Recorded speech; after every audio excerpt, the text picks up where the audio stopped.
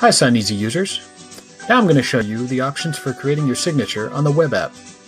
To start, let's look at the options for drawing your signature. To draw your signature, select Signature from the toolbar, then select the Draw tab.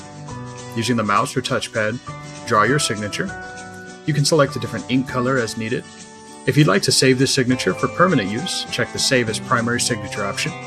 Click OK, and then click anywhere in the document to place it.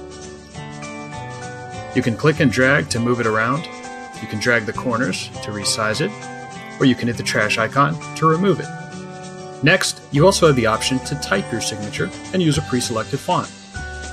To type your signature, select Signature from the toolbar, and then select the Type tab.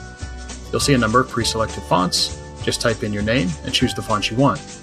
Check Save as Primary to save this as your permanent signature, then click OK, and then click to place it on the document. If you prefer a handwritten signature, you can write your signature, take a picture, and upload the signature image. To use an image of your signature, select Signature from the toolbar, Upload Signature, and then select Upload. We'll open your file manager for you to find your signature image, and you can place it just as normal.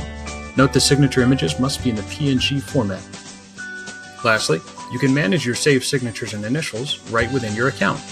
To manage your saved signatures, click on your email address in the upper right corner and click Account.